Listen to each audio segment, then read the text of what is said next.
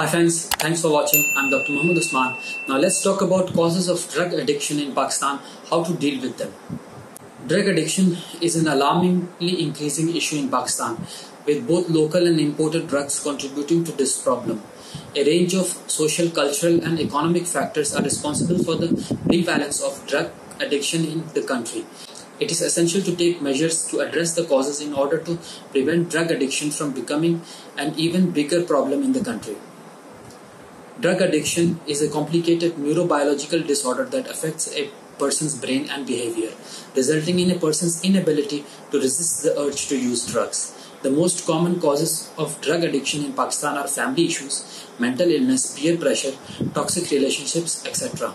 To prevent or minimize drug addiction, it is necessary to eradicate the cause and then focus on the mental education of those affected and guide them to seek help if drug usage gets out of control and causes problem. The effects of drugs on your body and mind might change your feelings, thoughts and behaviors. People use drugs in many different ways and for many various reasons. When something is used frequently to the point where you crave it and become dependent on it, you are said to be addicted. If you are addicted, you might use the drug even when it is harmful. Drug addiction is simply a trap. Once you get into it, it's too difficult to come out of it. Scientifically speaking, drug addiction is a complex neurobiological disorder which affects a person's brain and behavior in a way that they lose the ability to resist the urge to use drugs.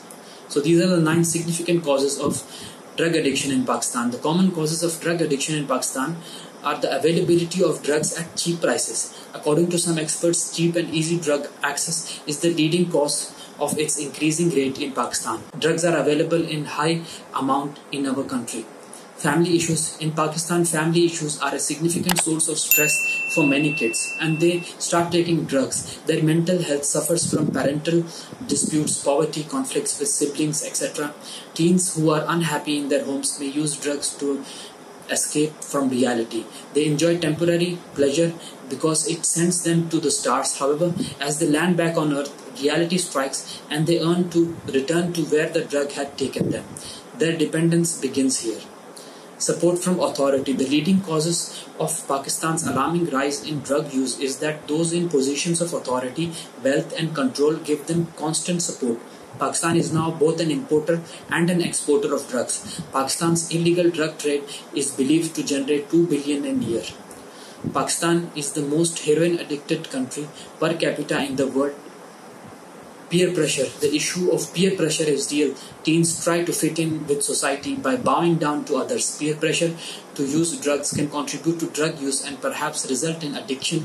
Peer social standards may also put pressure on individuals. For instance, even in the absence of specific peer pressure, a person may feel pressure to drink if they observe that their friends spend a lot of time consuming such drinks. Mental illness. People with moderate, severe or even subclinical mental problems use narcotics as a sort of self-medication.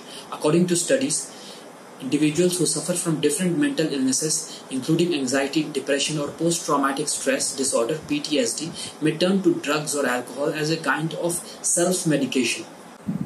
Socio-cultural aspects. You are more likely to develop a drug addiction if 1 or 2 drug users are in your social network, because any organization's shared values and beliefs always direct its members' behaviors and activities. Socio-cultural influences significantly impact the development of addiction. If alcohol or drug use in the culture is ordinary, members of a culture become more prone to addiction. Keep your guard up, decline any offers of drugs, and confidently leave whenever they approach you.